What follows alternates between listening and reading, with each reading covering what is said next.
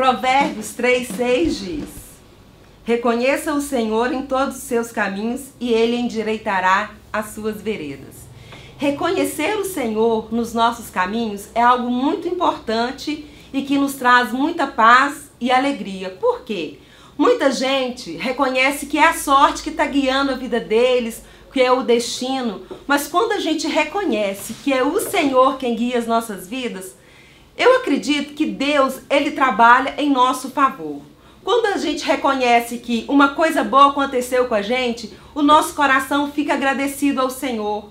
Por exemplo, às vezes uma pessoa está precisando de uma cura, mas ela acha que foi o destino que colaborou para que ela fosse curada. Mas quando uma pessoa reconhece que ela foi curada e que foi Deus que realizou o milagre da vida dela, tudo faz sentido. A gente não deve ser esse tipo de pessoa que acredita simplesmente na sorte. Eu, por exemplo, eu reconheço o Senhor todos os dias da minha vida. Então, seja esse tipo de pessoa, seja zelosa para com Deus. Pergunte ao Senhor todos os dias quando você acordar: Deus, o que eu posso fazer nesse dia para que o nome do Senhor seja exaltado na minha vida através das minhas atitudes, dos meus pensamentos? Por exemplo, como ajudar o próximo, fazer o bem para as pessoas.